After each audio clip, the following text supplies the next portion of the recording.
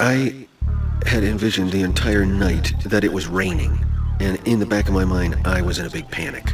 I think I actually have already convinced myself that the trip was over and I had to get out of here. I thought it was raining. We can't hike out of here in the rain. And all along, it was the sound of a brook running through the outside of my window. I swear to God. I'm in shock.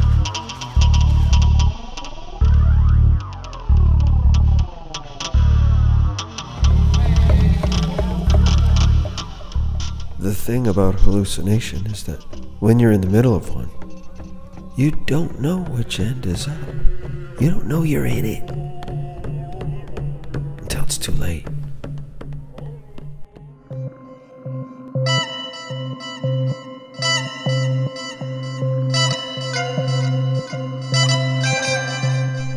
And when I woke up in the morning, only to realize that it wasn't raining, and it was all a great big fantasy in my mind, fabrication.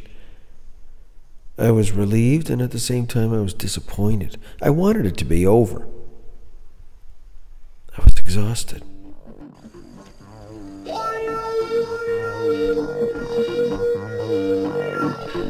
There was nowhere to hide on this trip. I was the only person. Everybody else was a guide or an assistant. They were familiar with the terrain. They knew what they were doing. They had done this before.